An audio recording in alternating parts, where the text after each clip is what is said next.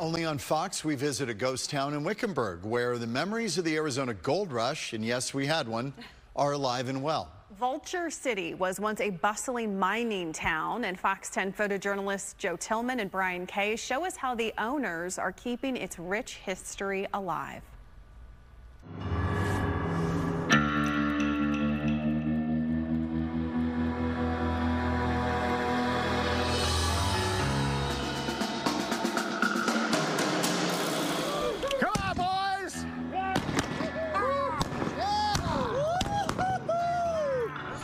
Settle down, settle down. Welcome to Vulture City.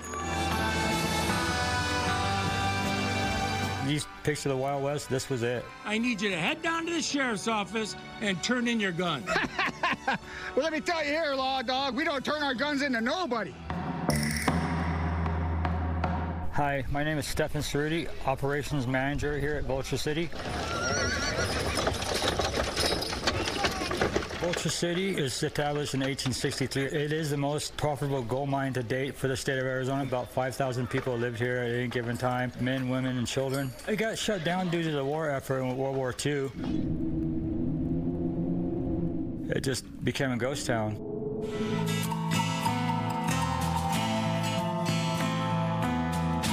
We restored it back as close to original as possible, used as much of the same material as we could. We do tours. You will walk from the start to the end, go in every building, see everything as the way it was, as close to the way it was. A lot of the same furniture, like ice boxes, stoves, all that stuff's still here. There's probably one of the last places left that you can go to where and you can get as close and personal with the stuff and actually be able to touch the stuff.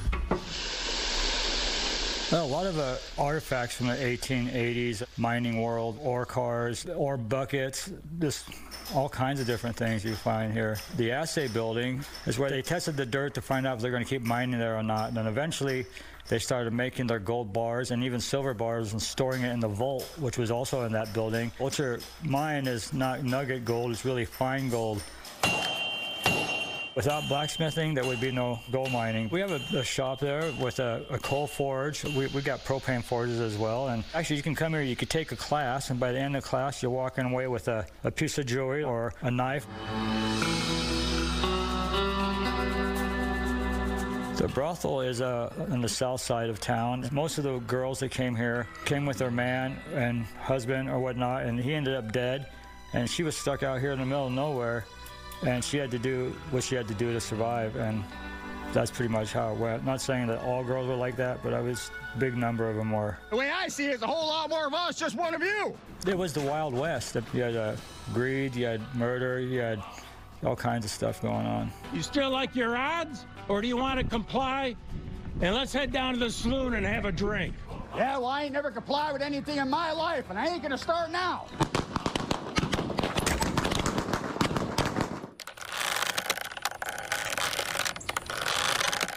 The hanging tree, it says 18 men were hung from that tree, but there's only one documented hanging. And what makes it documented is there was a birth certificate and a death certificate. Well, most people didn't have a birth certificate with them or had it at all back then, so that's why they couldn't document it.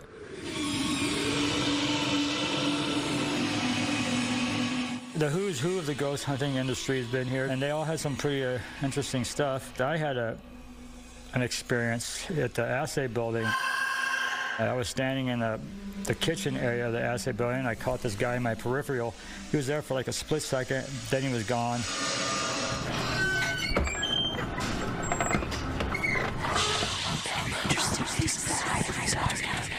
Well, everybody says they hear voices and stuff like that, which you do. You can hear voices, but you can never understand what they're saying, whether it's even voices or not, just the wind blowing or whatever. But yeah, it's definitely some stuff going on here.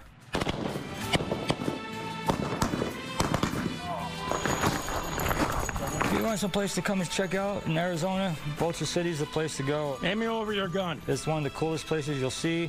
It's old, full of history, ghosts. It's gold panning. Here. I'm sorry. Oh, thank you. Thank you. I never liked these guys anyhow. The Wild West with a little twist, all in one. For more on Vulture City, you can visit our website, fox10phoenix.com, and the Wickenburg marshals that you just saw there. Apparently, they're not done fighting just yet. Scan the QR code to watch them duke it out even more. You can see the full fight on our YouTube page.